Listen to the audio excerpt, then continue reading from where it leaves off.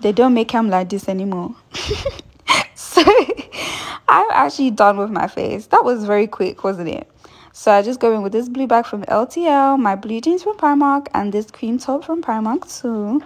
And then I'm just going to gel my edges with gummy, because I believe that in the right climate, this gel will put back your edges. I go in with this Cruiser black castor oil leave-in conditioner because I wanted to moisturize my scalp, because it was dry and itchy and irritating me. So I just go in with this leave-in conditioner and just go in between the lines and put the leave-in conditioner into my scalp and into my hair and just moisturize it, well, massage it in. Then I go in with the growth oil from Cruiser as well, and I just put it in between the lines too.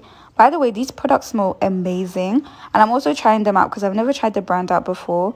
So after I put all the products in, I just take my hair down